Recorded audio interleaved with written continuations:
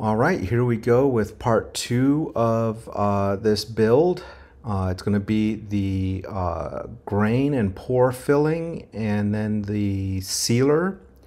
So this is the grain filler. It's a water-based grain filler I got from StewMac. It's supposed to dry completely clear and fill the pores. And I used this little blue shop towel thing to circularly rub the stuff into all the various pores. And after I had all that in, I used the squeegee to squeegee it all out.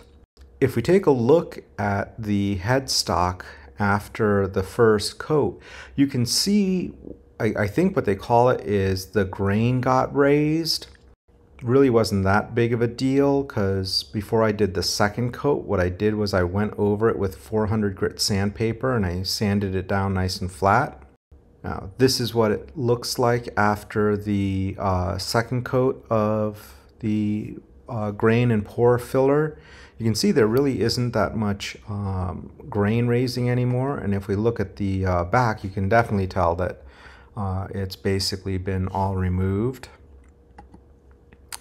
This is what the body looks like after 2 coats of the pore filler.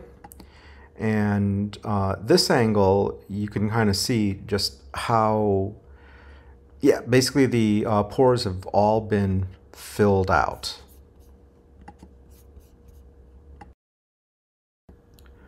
Moving on, here are some videos of me now applying the StewMac vinyl sealer.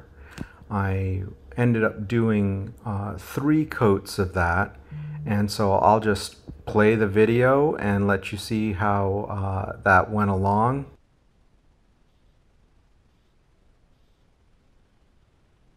Oops, bungee cord fell from the ceiling. I guess I should probably just hold it with my hands from now on.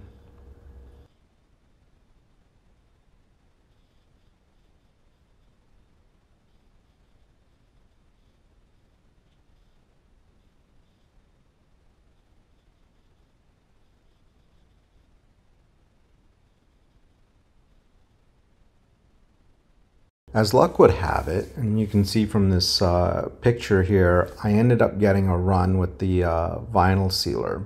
Looking up what I had to do, I had to wait for it to dry and then just very lightly, very gently, barely putting any pressure on it, is just sand away that little run.